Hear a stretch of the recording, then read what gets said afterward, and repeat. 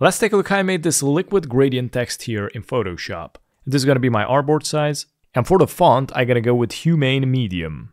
I'm going to go and position the font at the top. And let's go to the text layer, right click, and select Convert a Shape. And from here, we're going to go and select the Direct Selection tool, which is right here. So as you can see with the Direct Selection tool, you can select the paths. So I'm going to select half of the text, and I'm going to drag it down, press and hold Shift, so you're going to isolate. And from here, I'm going to correct some of the areas. I'm going to go and select one of the paths and customize it a little bit better. You also can select more paths at one. For example, I'm going to select this area, press and hold Shift, and I'm also going to select these paths, and then just customize it that way. I think this looks pretty good. And now let's go and select the smudge tool. And for the strength, I went with 40%.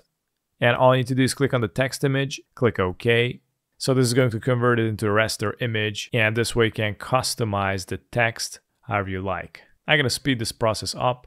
And it looks something like this. And now we're going to go to the text layer, right click on it and select Convert a Smart Object. And let's go to Filter, Blur Gallery, and select Field Blur. I'm going to add a couple of more dots here, and at the bottom corners. And I'm also going to decrease the blurriness, somewhere around 6, 7. I'm going to go with 8, only at the corners.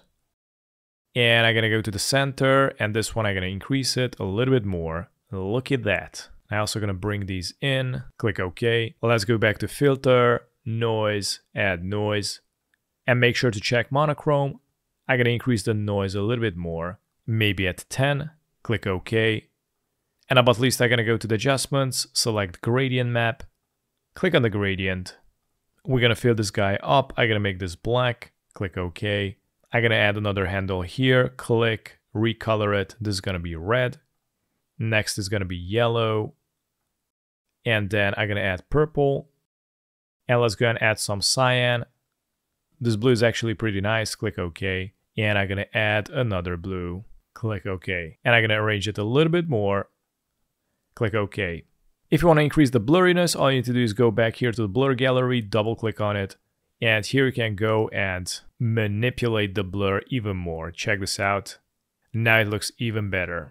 Click OK. And that's how you make this liquid gradient map text here in Photoshop. Thanks for watching.